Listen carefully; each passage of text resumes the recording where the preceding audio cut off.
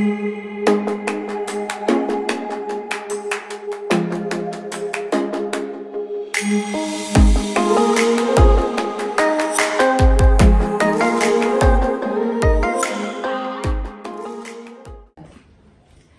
and gentlemen, the name of my school is Polokegong Primary, which is located in the Gauteng province. The team members are starting by I, Noluthando Dlovu, secondly, Mathabo Mampani, thirdly, Ompile Matlala, and lastly, Tiemo Sibuseng. Our topic is the ICT in education. We chose ICT in education because it is one of the 10 pillars in Gauteng's Department of Education.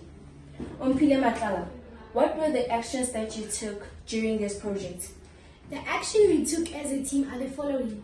We had a school trip with a surplus of 38,200. The trip took place at Mavuping, and the learners got a chance to learn about the history of South Africa. Isn't that great? We also had a fun day with a surplus of 56,350. We involved neighboring schools, and parents also came. As a team, we were very happy to make such a big amount. In total, we made 94,550. Thank you. Thank you so much, Ompile. That is very impressive. Tiamo Sibuseng, what changes have you made during this project? With the 94,550, we were able to have a computer lab which learners are really enjoying to use, and also there is no more absenteeism and the pass rate has also increased. Thank you, Tiamo. That is great news to hear. Thank you. Thank you very much. Mathabo Mampani, how did we overcome our challenges?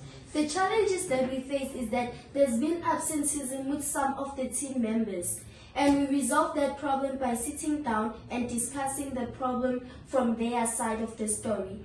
And from the help of our loving and caring parents, we were able to resolve that matter, and our project was a great success.